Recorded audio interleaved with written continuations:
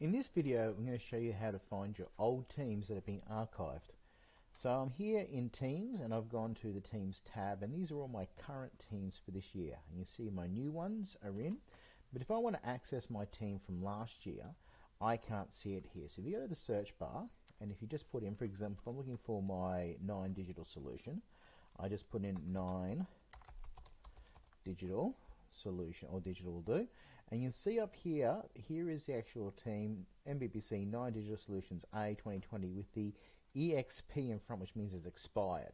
So if I click on that tab, that'll take me back to last year's team. So this team was archived, so I can't make changes to it, so I can access it, and as a result I can also access the team notebook from last year. So that's where you find your old teams that have been archived.